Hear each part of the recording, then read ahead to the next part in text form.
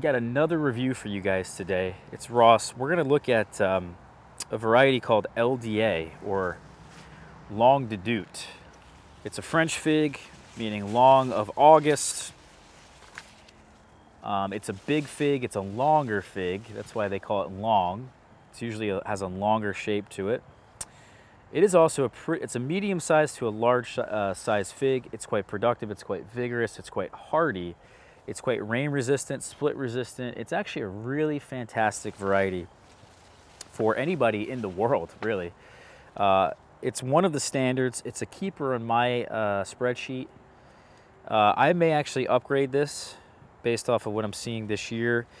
It hasn't been all that productive this year, just simply due to many shoots from the base that have been shading each other out. There wasn't enough light penetration, and then as the tree got to a certain height, like you could draw an imaginary line really at my waist, and anything above my waist has fruit buds on it, but anything below does not. So we just did not have the light penetration that we needed to have a productive variety this year. But whatever is on the tree, there's a number of figs, and they're huge. They are massive.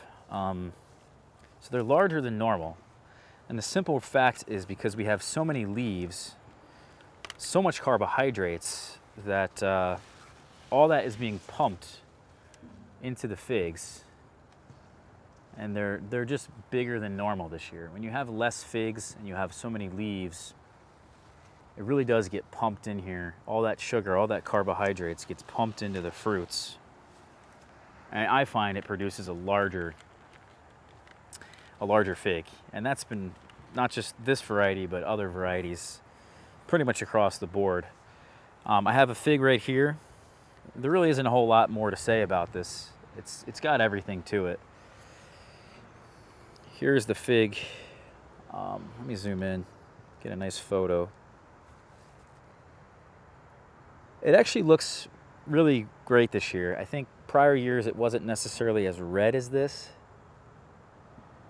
This is a fig that has a really high sweetness as well. The skin, you can tell, is very thin. It's a pleasure to eat, you know. It's probably not a commercial variety just because of how thin that skin is, and, you know, I don't know. I guess it just won't hold up. It's really quite soft as well. Maybe if I picked this yesterday. It did rain quite a bit, and I have a number of varieties splitting, like LSU Tiger, Champagne, Huye.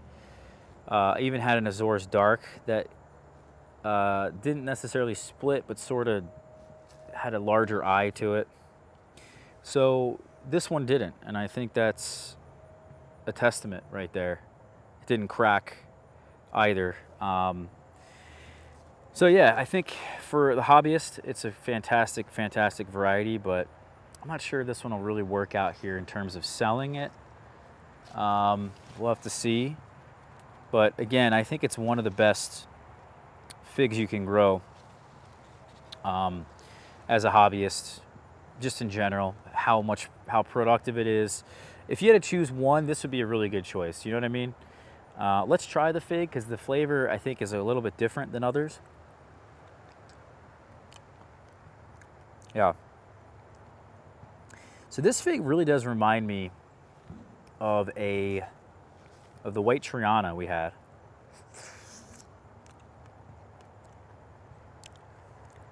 But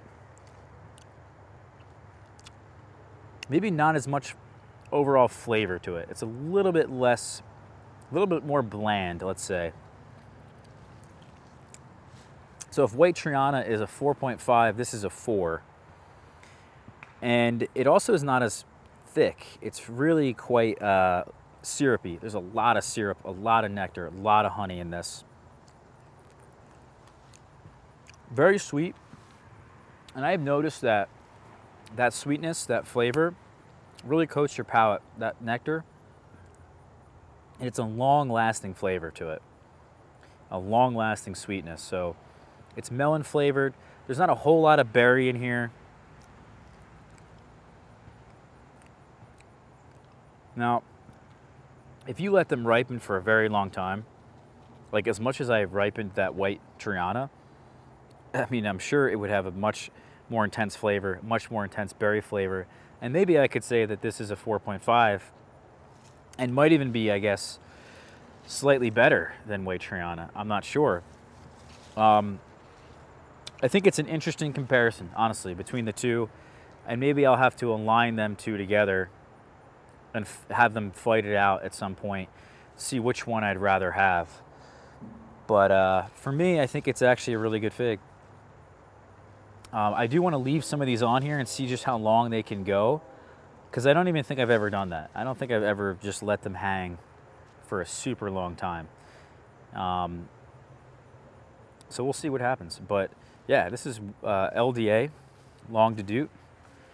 Fantastic variety. Hope to see you guys soon. Hit that subscribe button for me. We'll talk to you guys later.